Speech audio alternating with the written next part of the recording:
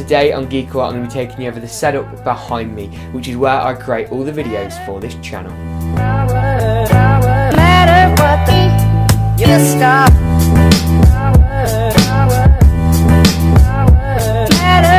Before I get into it, I just want to mention I'm going to leave links for both UK and US regions for all the products I mentioned down in the description, and you can check the card section up here now if you would like to see reviews of any of the products I mentioned in this video. I have reviewed most of them. But let's kick it off with one of the most overlooked parts of any setup, and that is the chair. This GT Omega chair is perfect. It's got lumbar support and neck / head support, which is great for prolonged gaming sessions. You can get like bad backs and bad necks and stuff like that if sitting in a chair that is insufficient, and the chair really is important. I'll even leave a discount code and links to this chair in the description below. It's comfortable and the black and red colour scheme fits perfectly with the rest of my setup.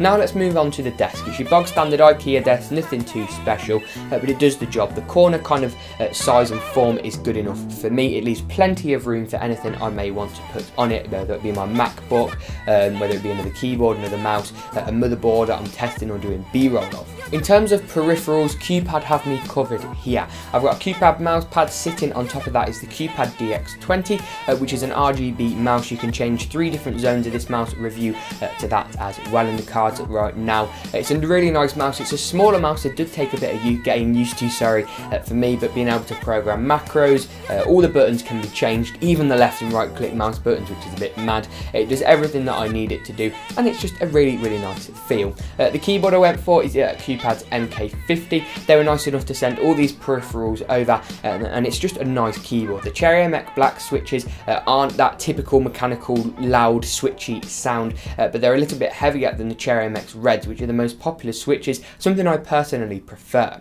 In terms of monitors, I have 3. Now for some this may seem overkill, but for me it's kind of like really important. Granted, I could edit on one monitor if I wished. However, to get the best editing, I need to be able to see the video that I'm currently editing in full screen, like many of you will watch it.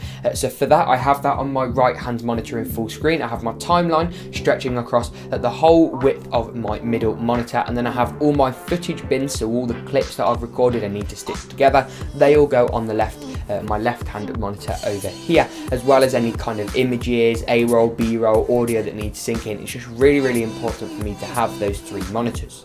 The outside 2 are both TN panels. They're identical. They're both from AOC and are 21.5 inches in size, which may seem small to some people, but for me, I don't want anything any bigger than that because my room simply isn't big enough. The middle monitor is 24 inches, as you can see, and is really nice. It's much nicer than the other 2 monitors, although it is still a TN panel. It's 24 inches as opposed to 21.5. It's got a 1 millisecond response time as opposed to 5. It's also got a 144Hz refresh rate, great for first person shooters and even for kind of any role playing or racing games, although not too necessary, and supports FreeSync, whereas my other 2 monitors don't. FreeSync works perfectly, with my R9 Fury in my PC. Talking of my PC, that's where the heart of the setup really lies for me. It's got a lovely Gigabyte motherboard housing a 6800K, which is a Broadwell E6-core Intel Core i7 CPU. I've also got 32GB of RAM, a Cooler Master liquid cooler, and an R9 Fury from XFX, which keep my gaming experience like amazing. I'm hitting really great frame rates, really high settings, and the next upgrade for me really has to be the GTX 1080, but until then this Fury will definitely suffice. It's also got a Kingston Savage SSD, which makes boot time super snappy, and a load of storage, which I've somehow managed to fill up. And to finish my setup off is the sound. In terms of headphones, I'm rocking an ATH M50X. I'm also rocking a Creative Auravana, which I really like, and also the Strix wireless gaming headset, which I did a review of very recently, which are great for surround sound 7.1 wireless gaming if you can handle that slightly added latency. In terms of speakers, I listen to a lot of music, and I listen to music quite loud, as the rest of my family unfortunately know, and the speakers that are powering my setup are 2 Creative T30s. They come as a pack of 2, and it's a 2.0 system, and the subwoofers are actually built into the speakers, which is a really great addition for me. Bass ports on the top fire beautiful audio upwards, and just, oh, it's just amazing. I love these speakers, as do I love the rest of my setup. Please note that this setup was literally bought by me. I saved for a lot of this stuff. I bought it through the channel, and a lot of this stuff was bought to excel at the channel and to help me create better content. Without a PC to this caliber, I couldn't do some of the visual effects. Without my 3 monitors,